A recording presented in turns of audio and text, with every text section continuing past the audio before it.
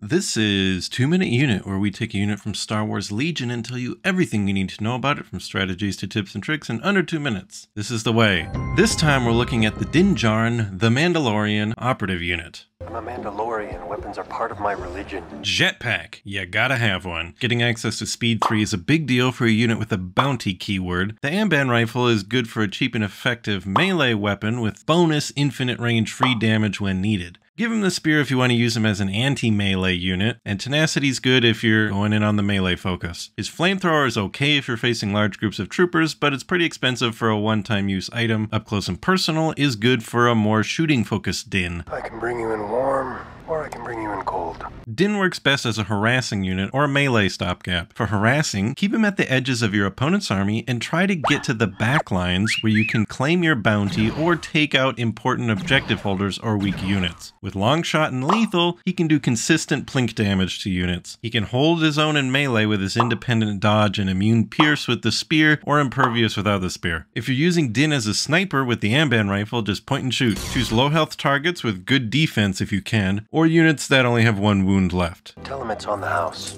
Din plays well with other Mandalorians to help with threat saturation. Sabine and Boba are great choices who can keep up with Din. Din is a fairly expensive unit, so pair him with some cheaper units to keep your activation count up. Units that can heal can be very helpful since Din only has 5 health. I gotta pay a visit to a little friend.